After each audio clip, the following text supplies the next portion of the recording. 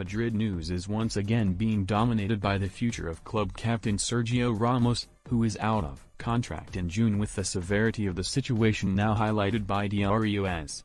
The Madrid-based media outlet described the situation as a mess as they explained that the talismanic central defender has not met with the club's president Florentino Perez in months.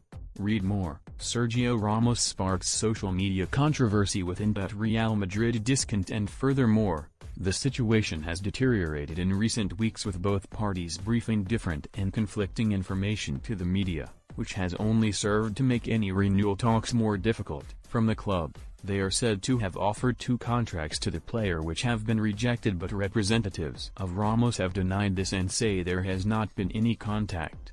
Read more. The PSG offer for Sergio Ramos that Real Madrid cannot compete against. In addition to this, the club say that the Spain international has already informed them of his desire to play for a foreign club next season, again information that conflicts with the Ramos version.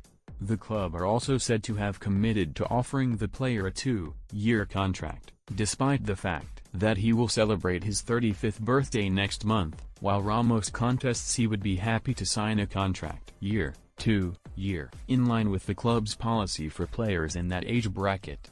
Ramos has clocked up 668 first-team appearances for Los Blancos, netting 100 goals in that time frame.